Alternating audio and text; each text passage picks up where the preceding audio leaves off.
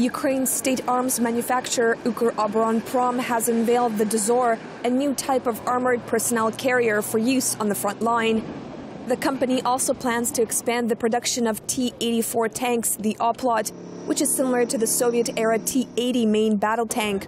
They plan to produce 120 per year, starting from 2016. The weapons manufacturer is also repairing and upgrading the Soviet-era tanks currently in use by the Ukrainian military. The following are completely honest numbers of tanks we've given to the Defense Ministry and the National Guard. 1,441 tanks which were repaired and modernized, and 1,963 equipment units which were repaired.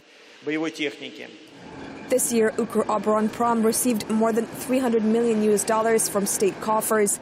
Their director has promised to rid Ukraine of its dependency on Russian-made military equipment.